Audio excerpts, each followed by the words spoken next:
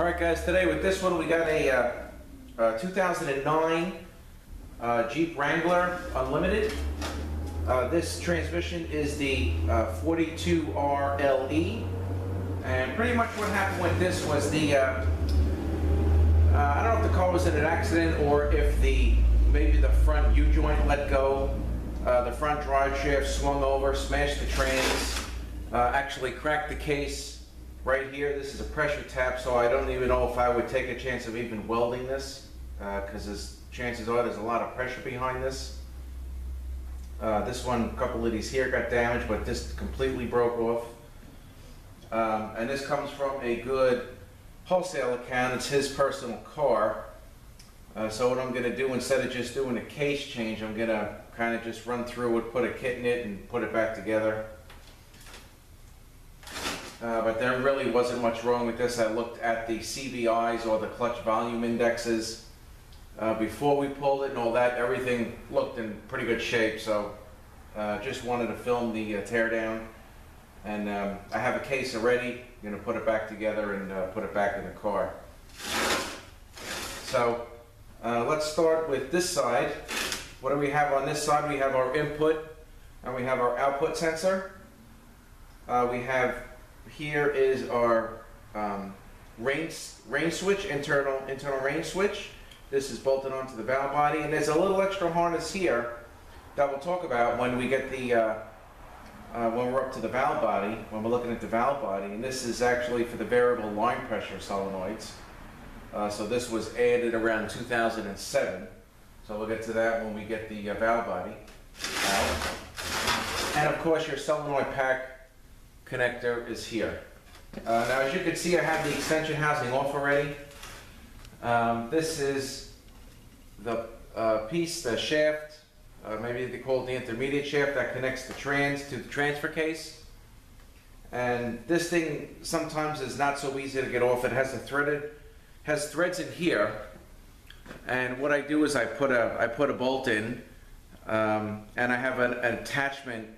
I put my vice grip on and have attachment onto a slide hammer, and it probably took me a good 20-25 minutes to bang this thing off. It's very, very tight in here. I guess maybe the clip has to collapse. But this thing was a real pain to get off. Last one I did, this one actually came off fairly easy, but the last one actually had to put some heat on it, and it took a while to get the thing off. Okay, so that's pretty much about it on this one, on the outside. So we're going to, I guess, start taking this thing apart. First thing I want to do is take the two sensors off.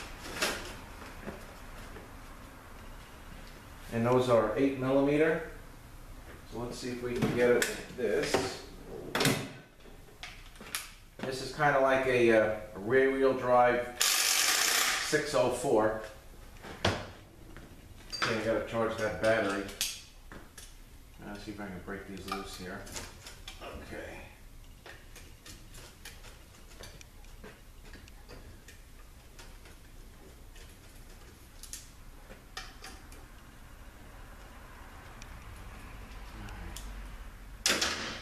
Alright, so we're going to get this is your input speed sensor. And the output speed sensor. Okay. The output speed sensor has the little tip on it here. The input speed sensor is just kind of flat right on top. Alright, so now I'm going to just like to zip the pump bolts out. Okay, start my 8mm again, and I turn it upside down, drop the pan.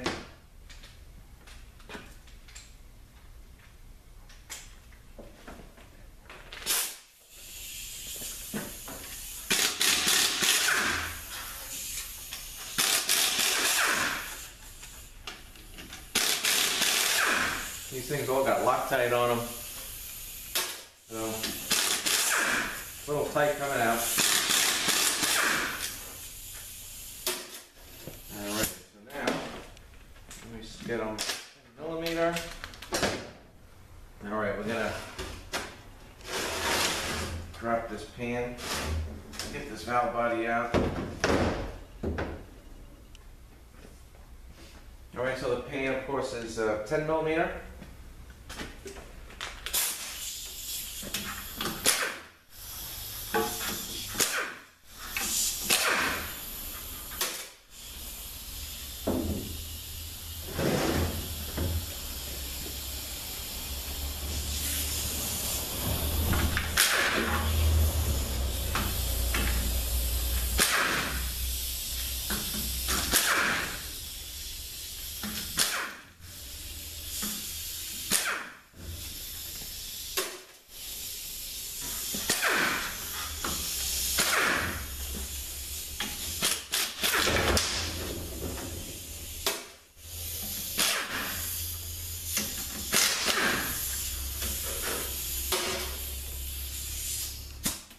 Let's see how easy this is going to come off.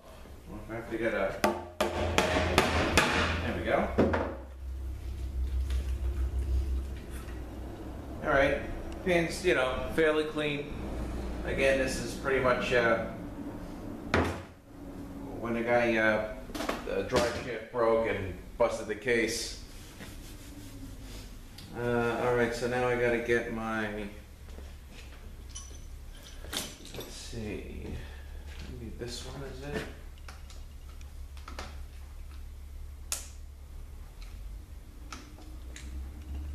Alright, maybe that is a 27. Oh, actually, probably a 25. It's probably a T25.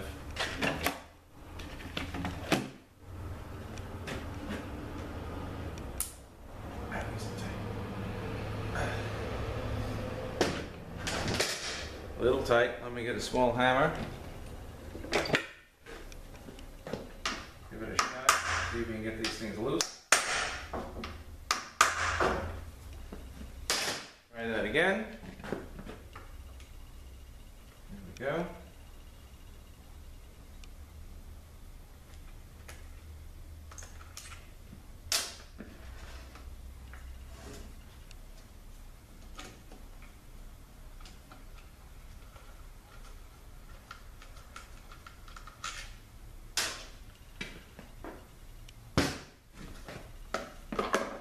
Alright, here is the filter.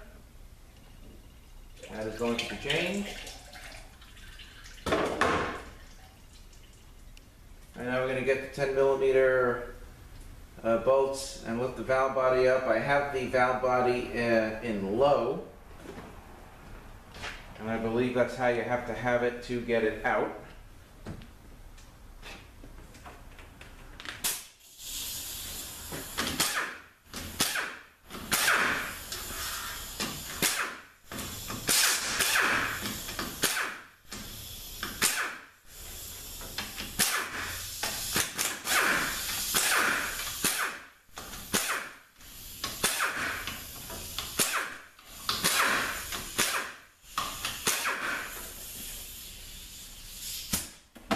Okay.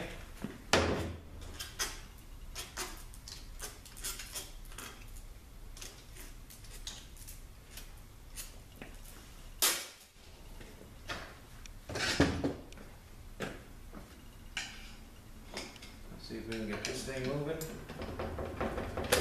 There we go.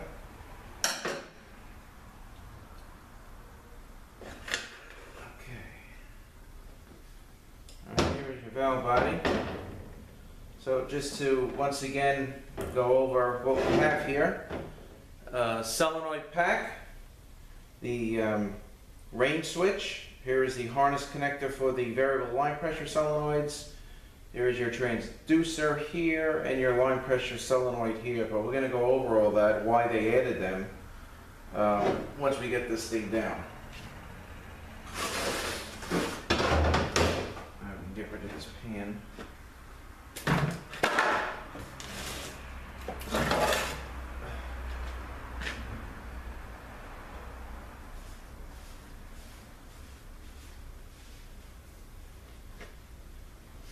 Alright, now here is accumulators. Alright, these are pretty much both the same. They both have double springs in them. Alright. Alright, so we can just put those right in here. We got another accumulator there. That has this little snap ring.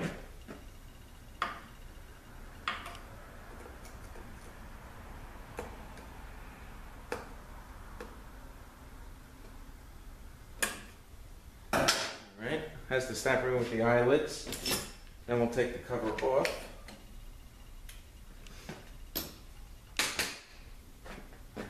Now this one, these two face with the springs out, and this one faces with the springs in. Alright,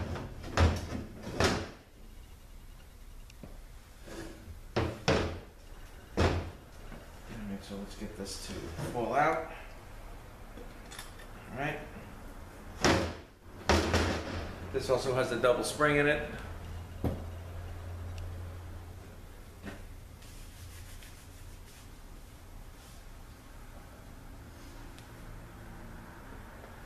Okay, so what we're going to do now is we're going to get this pump out.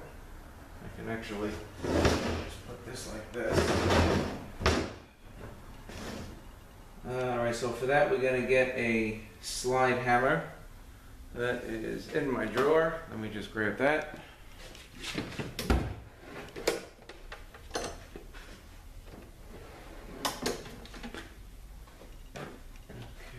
So we got a couple of threaded holes here, pretty much opposite each other.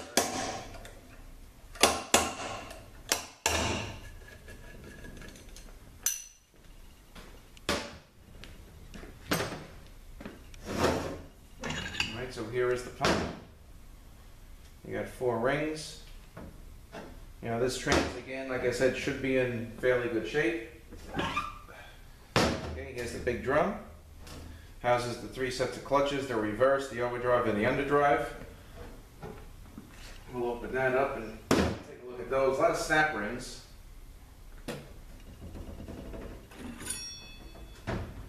Alrighty, we got a 4-tailed washer. Goes on here.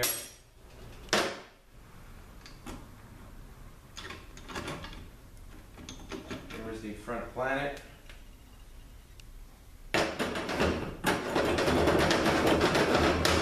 There, and you have a bearing.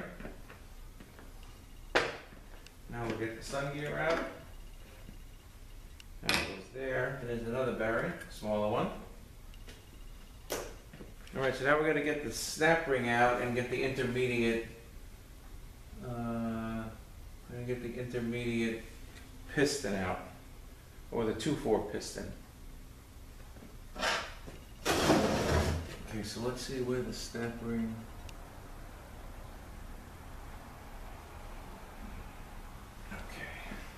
Probably go.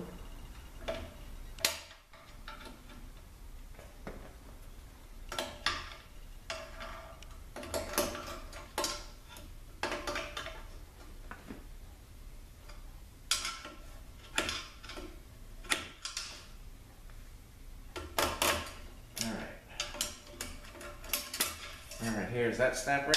This holds the whole intermediate piston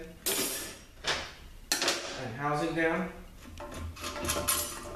Okay, so that's this is a molded piston in here. Here is the return spring on the Belleville spring. That's going to sit like that. All right, next coming out is the 2-4 clutches.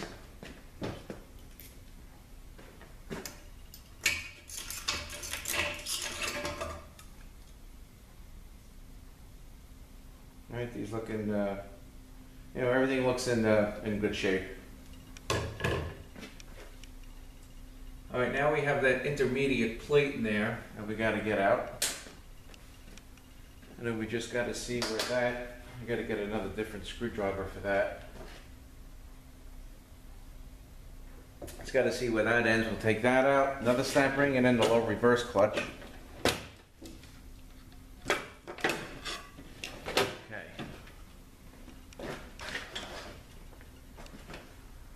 So where does this one end? All right, looks like it's...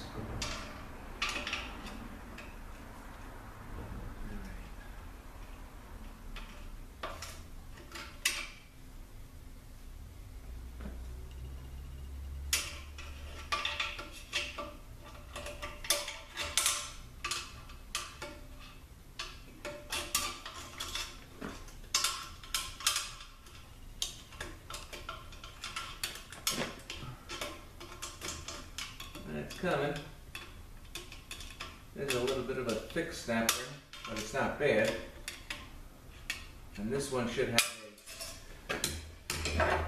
this snapping is beveled on the one side, and it's not beveled on this side. Of course, the bevel has to face up. Okay, now we have to have the intermediate plate come out. And just like I had said on my 604 teardown video, you have a snap ring, of course, here, and then you have another snap ring on the bottom. And when those two snap rings are in place and this plate is in place, the plate can't move up and down. So you really can't just get, if something's big, really can't just grab anything off the shelf and use it. Pretty much this is going to come as a set. I buy these, you know, from my supplier, and it's a Mopar, so they come as a set, and the plates come in different thicknesses. But it has to be a match set because that plate cannot move up and down once it's in place. All right, we're going to take one of the low reverse frictions out. Now let me get the other snap ring out. This is a very flimsy one. Let me just see where it is.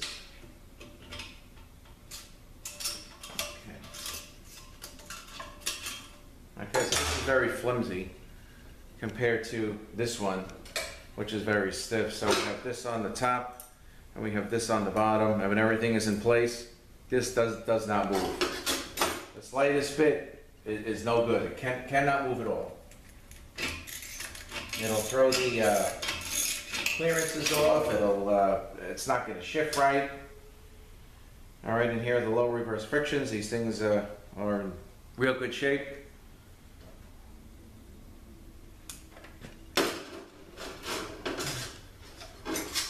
Alright, so now, I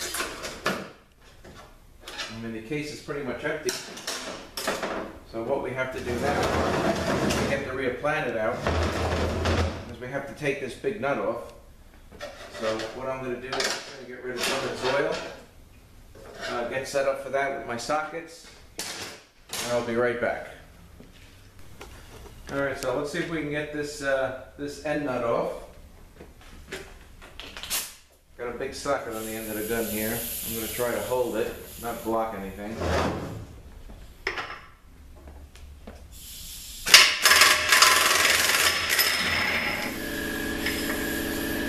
Okay, alright, here's the end nut.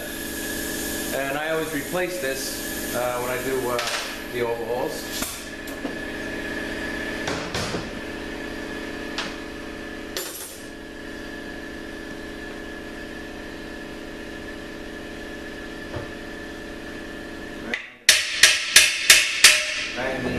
Find it out.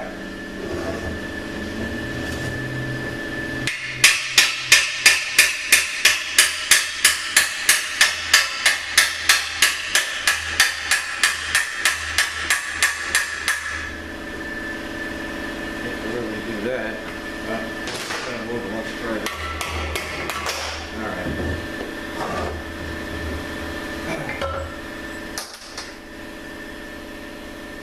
Alright, I just want to get the thing moving, that's why I use the other hammer, but here is a spacer. That goes here. And then your bearings, of course, your bearing is going to go on just like that. Alright, and you check the gears for rocking back and forth. These, of course, everything is good. Alright, and now we have, the only thing we have really left in this case is the park mechanism, which we'll take out, and actually the low reverse piston that we got to get out. Okay, so there's I guess like an 8mm. We got to get that out to slide the rod out, and we got to bang that rod out. This one here is the case is peened over. Alright, so this should be an 8. Actually, it's probably like a 7. Now, let me get a Find a socket for that.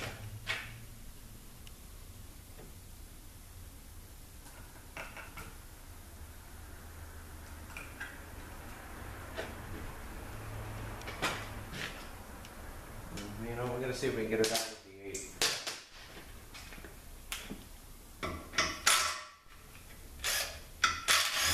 Okay, yeah, it's basically an 8.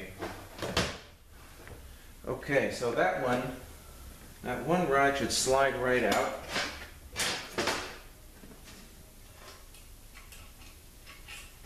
Okay, that's that one. And now this other one, we got to kind of bang this out. I'm not going to pass the pins.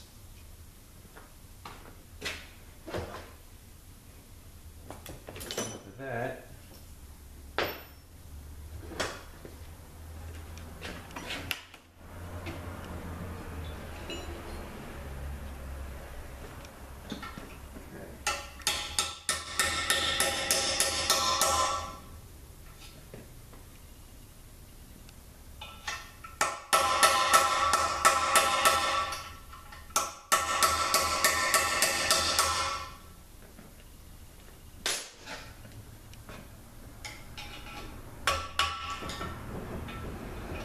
pretty tight.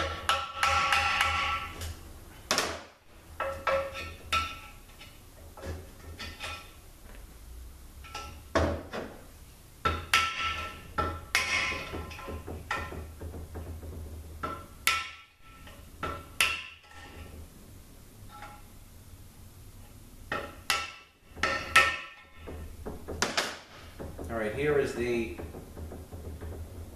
parking pole, the parking mechanism. It's got a spring here. And I'll tell you, the first time that spring came out, I couldn't figure out how it went back on. I had to look at another one. All right, so we got to get this rod out because I don't think there's one in the new case, and there is not. Now, be back to this. Knock it right out.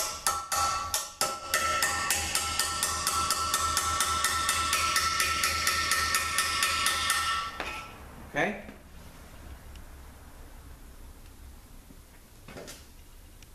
Looks like there was also a cap, an end cap in there. Little end cap, which probably comes in the overhaul kit. I actually forgot about that. Okay, so now this case is stripped except for the mold reverse piston, which is a molded piston. We're going to get that. Just got to find my snap ring pliers. Here they are. This has a Belleville spring in it, but usually snap ring pliers, you should be able just to get this started, get this snap ring started, and then I use like a hook and just pull the thing out. You know, and I got to turn this up so I can get a decent shot at it.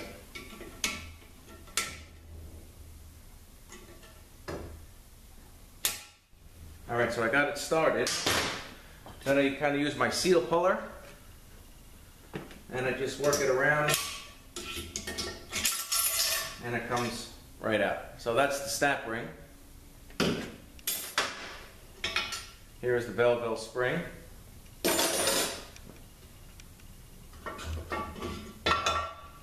Here is the molded piston, which we're going to, of course, put back because we don't think there's too much wrong with it. And then we got 3 small, I think these things are T20 screws that hold the apply dish in, or, you know, we call it the dog dish. And a new one of those comes in a kit, but I want the screws. I want the little screws. So little ones here. There's 3 of those.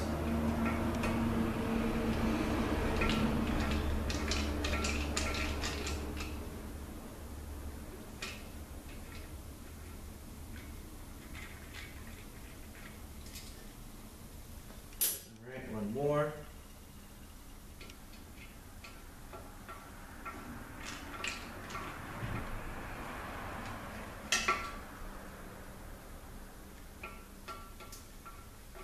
Oh, we're going to open up the pump. I got a new bushing. We're going to open up the the big drums. We'll look at the clutches on there. And we'll talk about, probably not gonna open the valve body, but we'll talk about what's on the valve body. Here is the little dog dish, they call it, or the applied plate for the lower reverse piston. And this is gonna be changed. I have a new one of these. All right, so this case pretty much is stripped, and the only thing left in there is the bypass valve in the pump area, in the bell housing. It goes right behind the pump. All right, so that's good for that case. This case is now stripped. There's nothing left.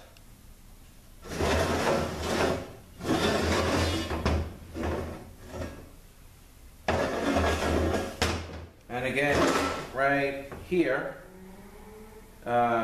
is the thing was busted right off. It's a pressure tap. So I definitely would change the case instead of welding it, because the amount of pressure that's behind that.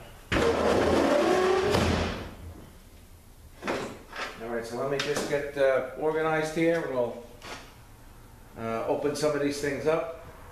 Open up the drum, we'll look at the pump and talk about the valve body. All right, so let's open up the pump.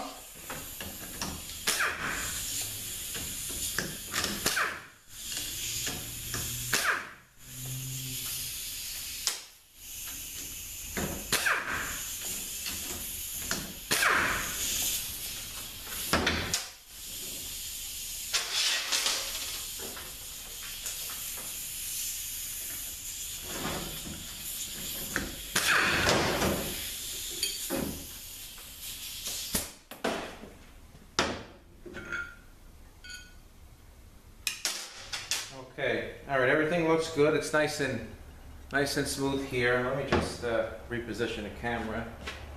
I see it might be a little high. Let me bring it down some.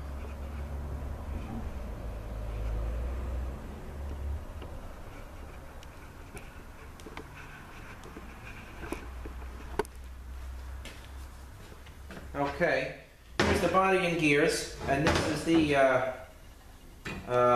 gerotor style gears.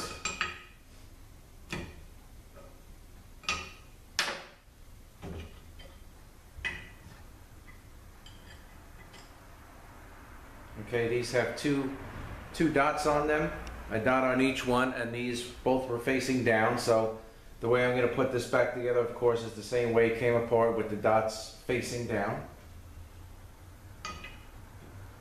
All right, but all this looks good. I'm just going to change the has the Babbitt pump bushing in here. I'm going to be changing that to a brass one. But all that looks fine. All right, here is the input drum. All right, let's open that. You know what? The washer just fell. I heard it. I'm going to scared of that. Bearing, I mean. I don't want to lose that. Okay, so let me grab my little screwdriver here. Okay. All right, so the first thing we're going to take out on this is the reverse. Okay, I guess the reverse input, as they would call it. There's two of these clutches. I just got to pry up a little on this. Comes right out. These look good, as we knew they would. All right, now we have another snap ring around the outside, and this is going to house the next set of clutches is the overdrive. And this actually, the overdrive clutch gets applied in third. So if you're watching a scan tool, and you're watching for the CPI to change as it adjusts, you're going to see that change when it shifts on the 2-3 shift. You're not going to see it on the 3-4 shift, because the clutch is already on. All right, so where does this... Okay, it is right there. Okay. This one is a straight snap ring, and there's going to be one underneath the pressure plate, which is a wavy snap ring. All right, so we're going to take this off. Okay, here is your overdrive clutch hub and clutches. You can pull the whole thing out. All right, these again look, everything looks fine. You know, I double checked all the CVIs and really wasn't a problem. All right, you got a, all right, this is the underdrive clutch hub, and you got a 5-tab washer that goes here. Not to be confused with the 4-tab washer that goes here. All right, and then we have, that will ride against this metal one, or the steel washer. 3 tabs, goes on the inside. And then on the outside, the tabs stick up through and keep this one from turning. And then you have another bearing right here. I'm going to take the bearing out. Just got to pop it out. Come right out. Okay, so now we got the other snap ring. This is around the outside, and this one is wavy. So we got a wavy one, and then we got the flat one. The wavy one goes in first, you put the pressure plate in, and then you put the flat one in. All right, now we have another snap ring. Let's see where this one starts. This is another one of those pressure plates that can move, so this is 2 more snap rings that we have to get out. Let me just use my light so I can find the opening. All right, there it is.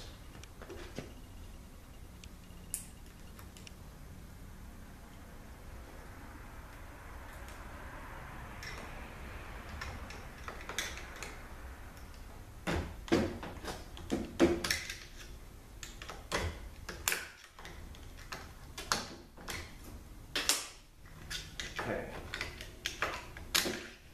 This is another one that if you had to change this, just like the one in the case, it would have to be done as a set. This has a bevel and is flat, and the bevel has to face up. Here is the plate, the pressure plate that's in between the underdrive clutch and the overdrive clutch, and again, this is usually sold as a set. And we got another snap ring. We have the flimsy one now. Okay, that is right there.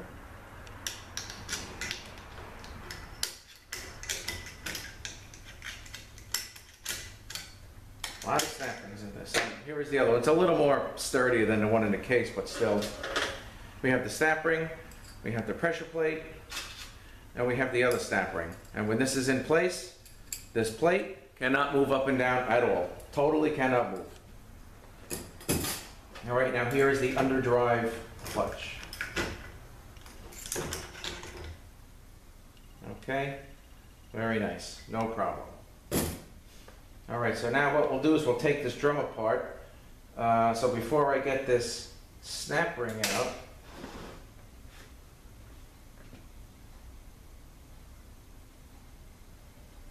okay, I thought I saw something that didn't look right, but it looks okay. Before I get this snap ring out, they're holding pretty much the drums together. I'm going to take a little curl out that's going to hold the input shaft in.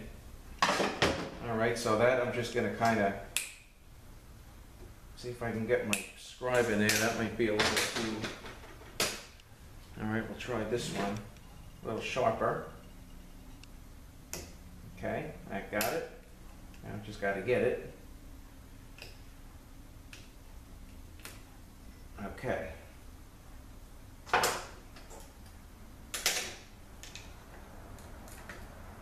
All right, so here's the little clip that holds in the input shaft, and then pretty much I just hit the thing down.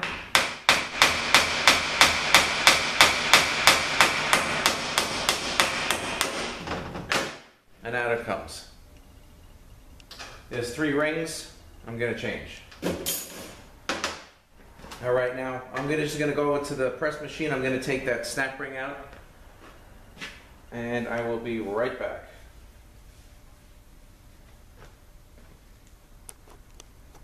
All right, so I got this snap ring out over by the foot press.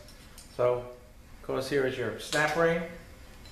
All right, you got a balance piston here, spring. This actually is your underdrive piston, apply piston. All right, now we have another snap ring down in here. Now we have to get that out.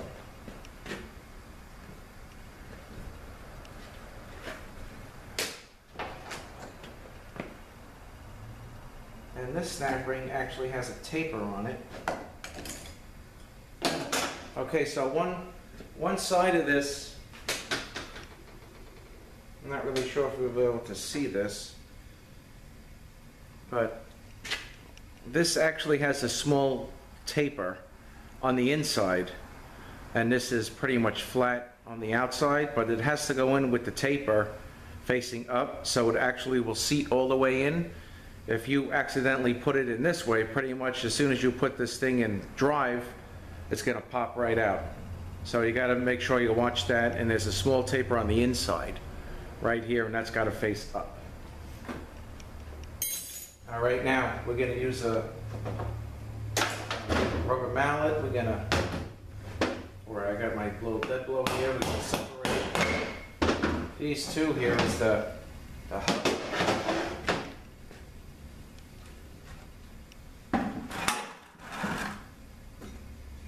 Just gonna bump it here. Okay. All right, so this is the, I guess the clutch hub here, and then we have two pistons. All right, they call this one the input clutch hub and the overdrive reverse piston. All right, so this is a double drum or double piston setup, as they call it, or as I would call it.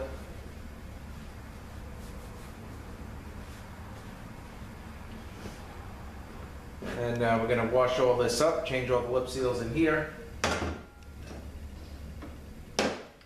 right. Also, you know, I wanted to touch on this. Inside this hub, there are two bushings. I always like these seem okay because it don't really have much. You have a little bit of movement here. Okay, but sometimes these are really bad, and when the bushings are really bad, it will burn out the overdrive clutch. And Sonics makes a replacement to knock the two bushings out, knock the one in. Of course, you got to make sure the hole stays clear.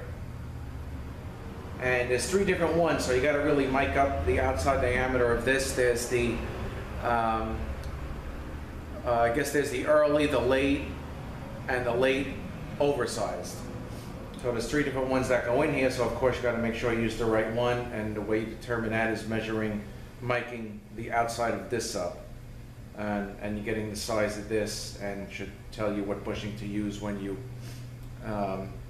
buy the paper. You know, when you buy the whichever set of bushings you buy, it has all three of them with all the measurements. All right, so that's one thing you want to look out for on this. Make sure there's not too much play here. If the overdrive clutch is bad, you want to look at that real close. I normally change that as a rebuild procedure. Now, when I do those for the 604s, the 606s, and the 42 RLEs, but the 62 TE has a similar setup, and those you don't put the bushing in. I think they need those to have a little bit of play in them, because I actually called Sonics and asked them when I did my first 62 TE, because it had a little play in it, and I was comparing it to a 604, so I said, hey, can I use one of these bushings in there? And they said, no, don't do it. So I just left it as is. All right, now let's get this valve body. All right, now to go over this stuff one more time: solenoid pack, range switch, here is your harness for the variable line pressure solenoids and the 2 solenoids that were added. Okay, now on the 604s and like the 42 RLEs, the line pressure is predetermined. So when you put this thing in drive at an idle, you're going to probably have 120 pounds, probably between first and second, maybe 120, 140 pounds. I think third and fourth is roughly about 95, 100 pounds. And reverse could be 150 to 180. So why did they add these solenoids? They started adding these in 2007, and pretty much for better efficiency, better fuel economy. And what that means is the solenoids actually lower line pressure at an idle. All right, so instead of you having in drive at an idle 120 pounds of pressure turning this pump and working this converter and turning this pump, which it would take a lot more effort and possibly a lot more fuel to be used, they added these to lower line pressure maybe to 80 pounds at an idle. So again, the pump doesn't have to work as hard. And when they added these, they added, I think, maybe 6 new trouble codes. And pretty much, if the solenoid goes bad, you would have kind of like an early style 604. So at an idle, instead of having 80 pounds, you'd have 120 pounds. So this is the line pressure solenoid, and this is the transducer, which answers back to the computer, sends the feedback to the computer. And that's pretty much why they added these purposely to lower line at an idle for more efficiency, better fuel economy, stuff like that. And again, if it goes bad, you have a check engine light on, of course, but just like a regular 604. So probably not going to open up this valve body. Everything looks pretty good here. Normally got a lot of crap growing up on here, but there's not even anything there. So I'm just going to turn this over, let it drain, and I'm going to wash my stuff up, put this in the tank, put everything in the tank, and kind of just put this back in when it's time. Now, one last thing with this extension housing. This here I took out of it, and this is for the lube. This actually fits right in, just like this. Here's the oil for the lube. And you got to just kind of push that in place, and that sits there. So this will keep probably the bearing in the back lube, the rear bearing, for the rear planet. And that's really about it. So I'd like to take this out so I don't lose it. And this will come right out. You change it, and it just kind of goes right back in like that. So that's what that looks like. Put that aside. Here's the extension housing. And this is the 42 RLE. Just going to run through it real quick. Put a kit in it, put it back together, get it back in the car. So I thank you guys for watching. And have a nice day. We'll see you next one.